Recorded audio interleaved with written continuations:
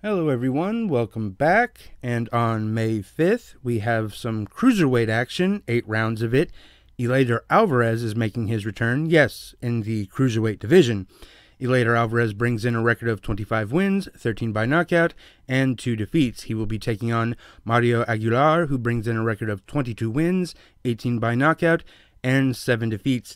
In my opinion, Eleider is just too small and doesn't have enough power to gain the respects of a lot of cruiserweights, not just the elite level, but a lot, maybe the top 50. I don't know where Eleider is coming to this conclusion that he needs to move up, but maybe this is a comeback fight to knock the rust off and move back down to light heavyweight.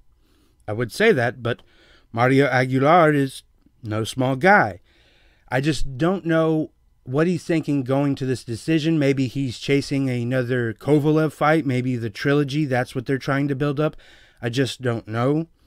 But I do have Eleider winning this fight by decision. I think he's just going to jab, move off his back foot, and point, just evade, tap, tap, tap, move around the ring. Now, Mario Aguilar, he could KO Eleider Alvarez. I mean, Eleider Alvarez couldn't take light heavyweight power. How's he going to do against somebody who's 200 pounds? Not 175, weighing 190 on fight night. Somebody who's 200 pounds, weighing 215 to 220 on fight night. How is that going to work out for Eleider Alvarez? That's the exciting thing about boxing. We don't know. And again, I'm the one picking Eleider Alvarez, and I could be totally wrong. Aguilar could come in and play spoiler, or maybe he's the favorite. I don't know what Eleider Alvarez is thinking. I just don't.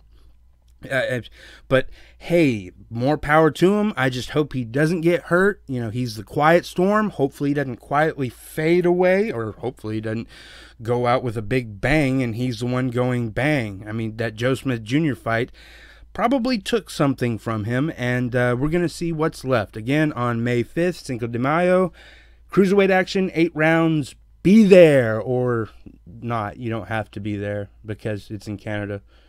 You know, tickets are probably sparse. About? Eh? Anymore? No? Okay.